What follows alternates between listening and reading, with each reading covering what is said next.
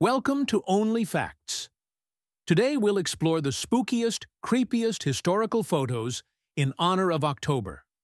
Let's get started.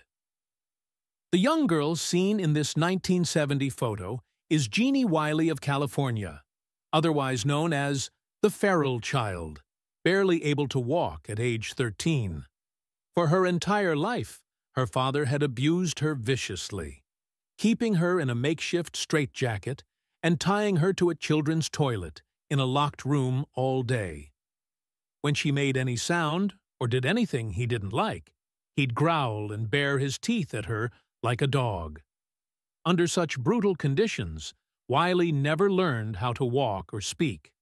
When this creepy photo was taken at a hospital just after she was rescued, her life inside a series of abusive institutions was only beginning. Her whereabouts today are unknown. The trophy heads of the Maori. Long before European colonizers arrived in New Zealand, the native Maori people were preserving the severed heads of the fallen. Known as mokomokai, the heads were chopped off, boiled, smoked, dried in the sun, and dipped in shark oil before being displayed or paraded around like trophies. But when the British moved in during the 1840s, they soon pillaged the mokomokai for themselves. Major General Horatio Gordon Robley, featured in this creepy old picture with his collection, who served in the British Army during the New Zealand Land Wars in the 1860s, was particularly fascinated by the Maori and stole at least 35 heads for himself. Anatoly Moskvin is a Russian former journalist, college professor, and self-dubbed necropolist with expert knowledge of cemeteries.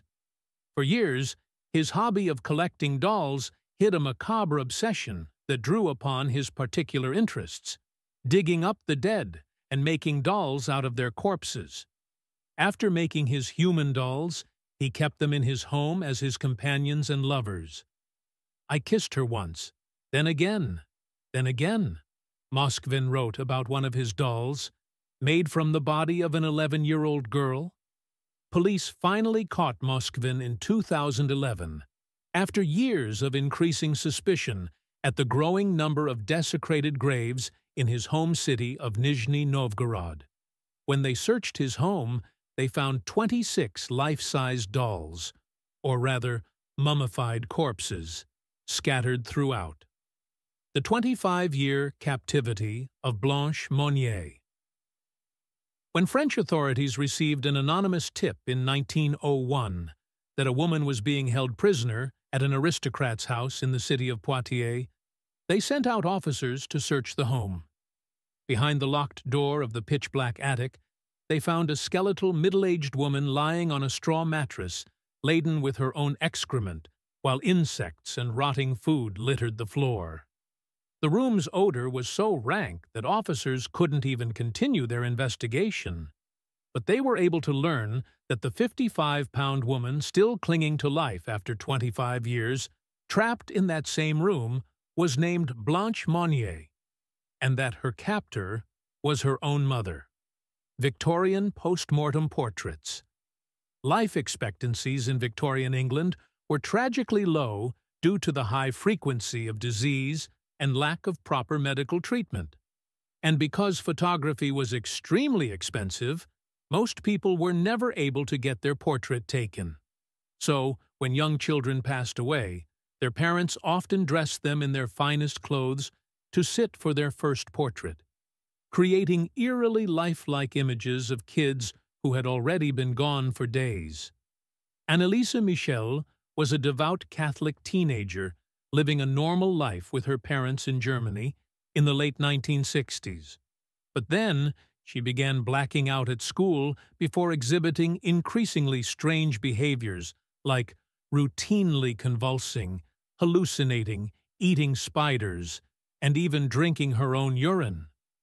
Michelle claimed to be possessed by the devil, and her parents soon came to the same conclusion. They ultimately subjected her to 67 exorcisms, none of which improved her condition before she died of malnutrition at age 23 in 1976, weighing just 68 pounds. Her story was so disturbing that it eventually inspired the 2005 horror film The Exorcism of Emily Rose. On the morning of July 2nd, 1951, in St. Petersburg, Florida, Mary Reeser's landlady went to the old woman's apartment to deliver a telegram and noticed that her door was warm to the touch. Upon opening the door, she found Reeser almost completely reduced to a pile of ashes lying on the scorched remnants of her chair. A part of her left leg and her skull, shrunken far beyond its normal size, were all that remained. Local authorities were unable to determine any cause of the blaze, and the rest of the apartment was largely devoid of fire damage. When they sent the case to the FBI, they determined that Reeser had gone up in flames like the wick of a candle, with her own body fat steadily feeding the fire. But they too were baffled as to how the blaze started in the first place. To this day, it's widely believed that this was a case of spontaneous human combustion. Michael Rockefeller, Center, the son of New York Governor and soon-to-be U.S. Vice President Nelson Rockefeller, disappeared somewhere in Papua New Guinea in the early 1960s. Seen here on his first trip there in May 1960, Rockefeller's smile belies his grim fate. It's believed he was killed and eaten by the Asmat people, a cannibal group known to behead their enemies and consume their flesh. Truck Stop Killer. Robert Ben Rhodes may have killed more than 50 women while driving commercial trucks back and forth across America throughout the 1970s and 80s. But perhaps his most chilling murder is the one believed to be his last.